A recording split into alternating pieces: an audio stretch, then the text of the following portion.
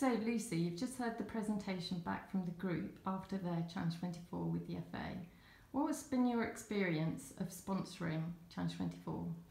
I wasn't sure what to expect, to be honest. I set quite a difficult challenge, and I thought over the time they'd probably come up with some quite useful ideas, but probably limited because of the amount of information and time they had on it.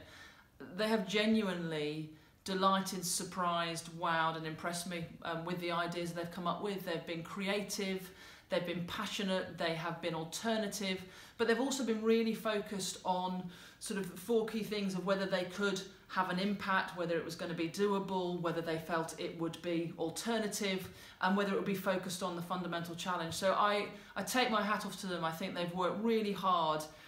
They've clearly enjoyed it, they've engaged with it, and they have challenged the way that I need to approach some of these issues, which is exactly what I wanted. So fresh talent, fresh thinking of a long-standing problem, and I am absolutely delighted. Brilliant, thank you.